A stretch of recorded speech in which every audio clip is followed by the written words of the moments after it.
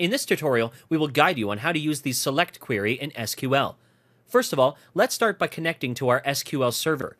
With that done, locate the Databases folder on the left side of the screen, under the Object Explorer tab, and expand the directory. Now we will expand the database in which we want to make the changes, and open up the Query Editor window by right-clicking on the database and selecting the New Query option. Now let's start with what is the select statement. The select statement in SQL is basically used to select the data from a particular database. The data retrieved can be stored in the result table as well. To start with, we have to input the select keyword.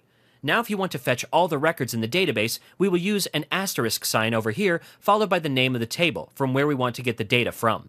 So this is a very basic select query over here. Now you can click on the Execute button on top or press the F5 shortcut key to run the query.